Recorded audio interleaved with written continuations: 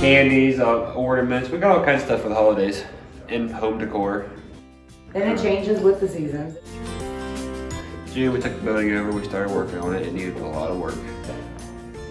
Now we have over 12 vendors in here. We have No, I counted. We only have 9 now. oh, well, it was 12.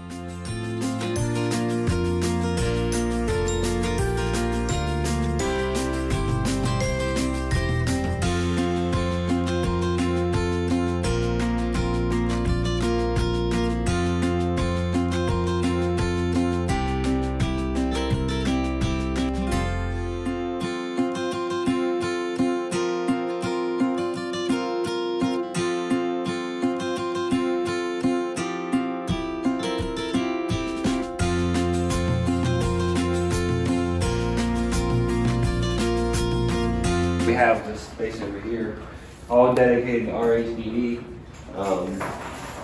We have several different workshops. Pretty much any in Coshocton County are welcome to fill this space now with what we worked out with the County Board of DD. They're actually renting this space from us and allowing all the workshops to fill. I have a special place in my heart for kids with disabilities and people with disabilities. I feel like everybody deserves a place to sell.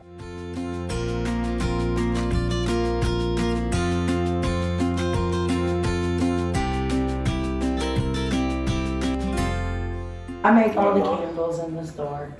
They are all 100% soy. They have a zinc core wick, so it's nothing that your body wouldn't have in it. I don't use colorants in my stuff. I use edible glitters and edible sprinkles.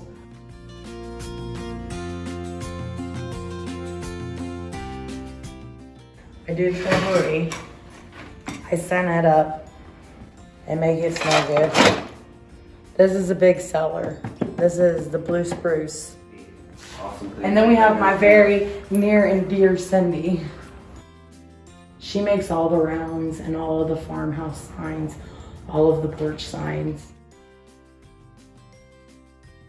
This is Tiffany Waldron's booth. She puts her heart and her soul into crafting.